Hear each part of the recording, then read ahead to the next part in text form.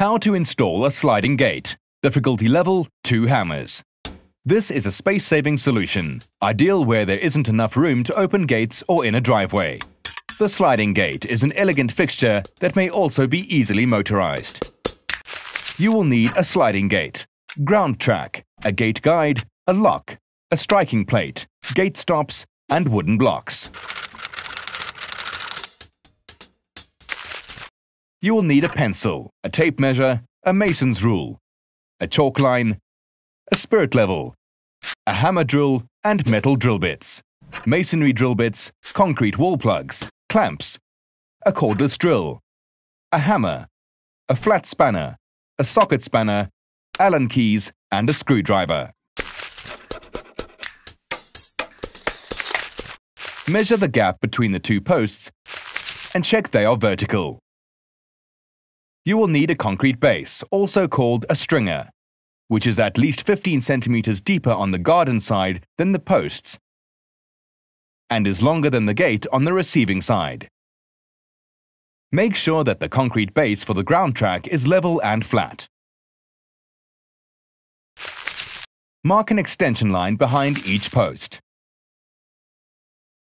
Then, mark the line of travel, 55 millimeters down this line. Stretch the chalk line across the two extension lines and mark the outline of the direction of travel for the sliding gate. Install the first element of the ground track, beginning at the closed gate position. The edge of the ground track should be in line with the post. Fix in place and then install the extension.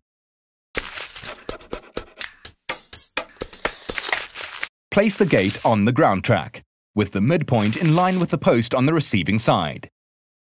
Use the spirit level and blocks to ensure it is perfectly vertical and then clamp it in place against the post. Locate the gate guide temporarily onto the upper gate rim and two blocks with 5 mm play between the top of the rollers and the upper gate rim. Position the gate guide in the center of the post.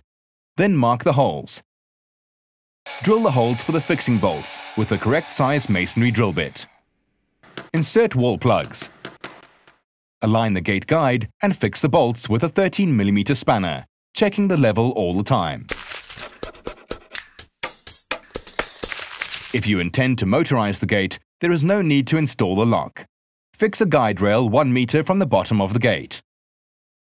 Similarly, you will need to add an extension piece on the receiving side to install the motor unit rack.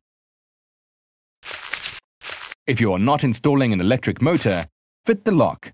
Mark the gate 1 meter from the base of the gate, in line with the handle. Use the lock as a guide to mark the opening for the cylinder, the direction of the handle, and the 4 fixing holes. Drill and install the lock.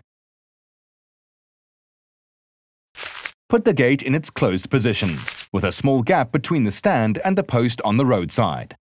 Lift the latch and position the striking plate on the post. Mark the fixing holes. Drill, insert wall plugs, and fix the striking plate in place. Open the gate fully and place the gate stop on the ground with the buffer touching the edge of the gate. Mark the drill holes. Drill, insert wall plugs, and fix the gate stop. Place the protective cover on top. With its compact footprint and wide choice of models, the sliding gate is an easy way to install a space-saving solution.